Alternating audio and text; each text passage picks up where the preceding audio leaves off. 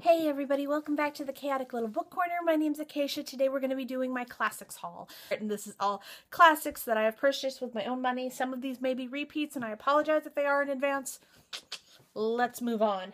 So the first classic that I picked up, this is Shirley Jackson, We Have All Lived in a Castle. I have not read a Shirley Jackson book yet, but this one is the one that everyone kind of swore by. And this is also the one that people have talked about with differences and a little bit of mental illness conversation. So you know how I feel about that. Next one, Thank You, Amy. Ta-da, Amy. This is The Woman in White by Wilkie Collins. I am super stoked about this, and I did purchase it in the cloth-bound classic. This is my first cloth-bound classic, and I am so excited to begin that journey. All right, this one I picked up. This is I Await the Devil's Coming by Mary MacLane, and this is published by Melville House Publishing, and I do believe that this is a kind of underhyped classic that didn't really get much attention, so I'm very excited to pick this up. This was where my bookstore recommended I start with the collection since they have a whole bunch of these. So this is the one that they said would be most up my alley. Now I have 3 of the Virago Modern Classics that I have picked up. I have Valley of the Dolls, which you guys know I already owned, but it was a really sad copy.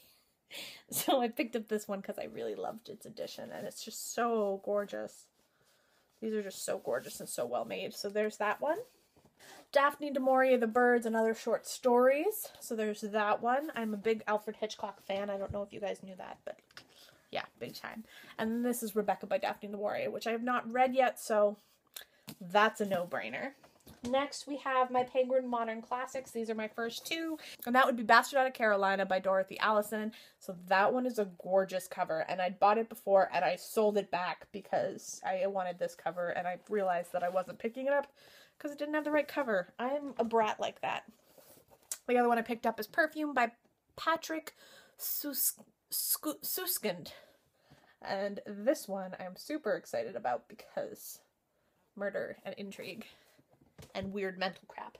So then there's this one that I picked up. This is Dracula by Bram Stoker. This is the Road Classic Publishers.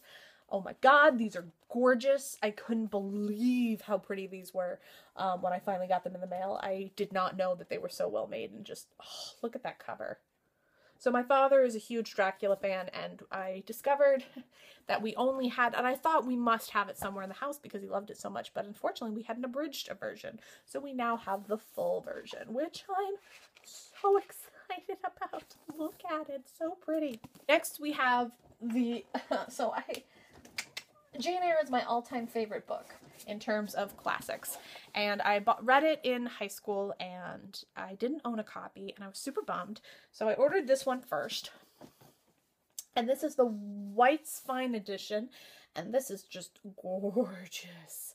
So this is a large, oversized, beautiful silk ribbon style hardcover. So I ordered that one, and then I was like, well, how am I going to read that? So I ordered the Rhodes Classic as well.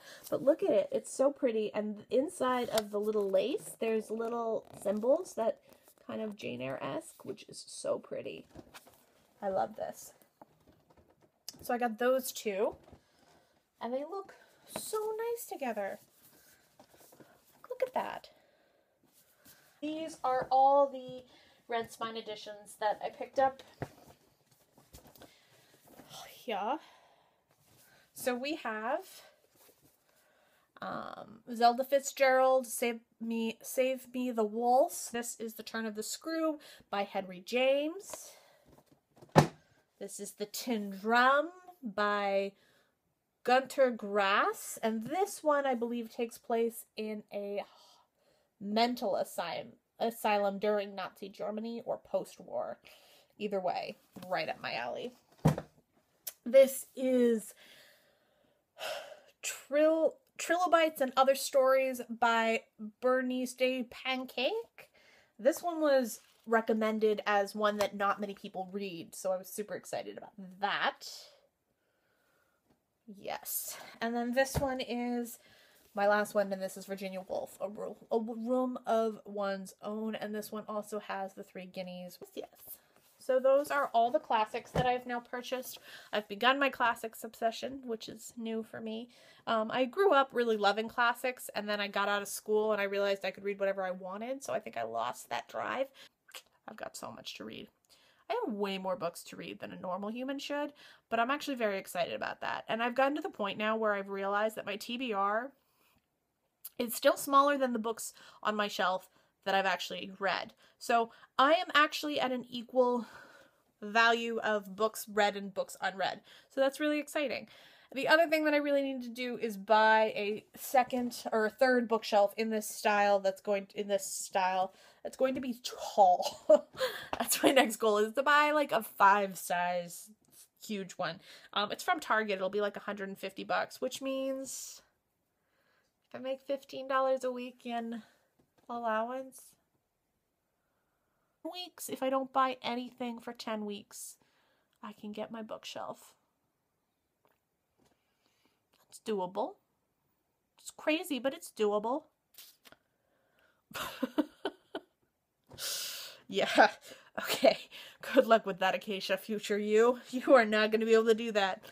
Wait till your birthday. You'll be fine. It's been great seeing you again. I will see you in my next video. Bye.